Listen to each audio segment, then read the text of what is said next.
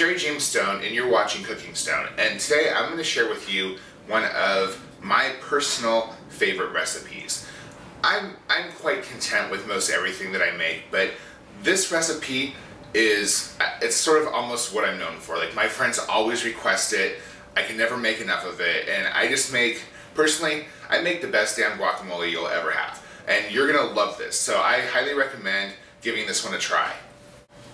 The key to a really good guacamole is fresh ingredients, and for example, I always use tomatoes that are on the vine. Now, if you get your tomatoes from a farmer's market, they're going to be fresh, but if you're getting them from the supermarket, if you just smell these tomatoes in comparison to regular tomatoes that are not on the vine, they're usually a lot more aromatic. I have a how-to video on this. So let's go ahead and cut our avocados, which I also have a how-to video on.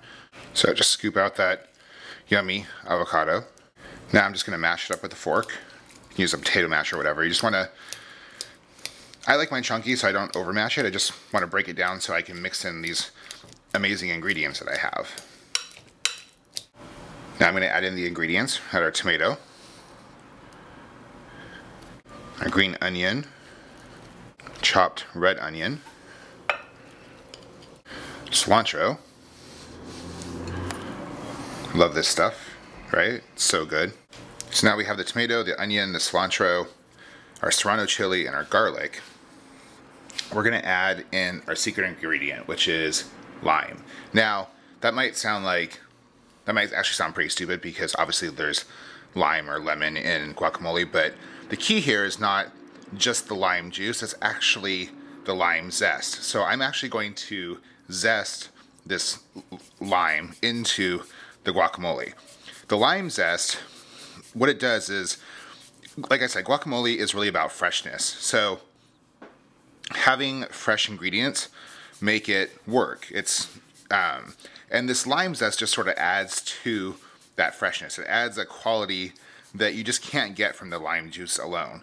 So I zest this whole lime into our guacamole, and it just gives us this like kapow. I mean, it's amazing. You can't stop eating it. You're gonna down a lot of Coronas with this thing.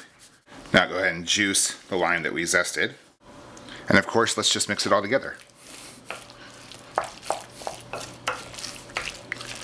How amazing does this look? I can't wait to eat it. Wait till you see what I'm gonna do with it though. I'm not gonna just put this baby on some chips. Not that there's anything wrong with that, but I have a secret plan for this thing that's coming up next that you're gonna love.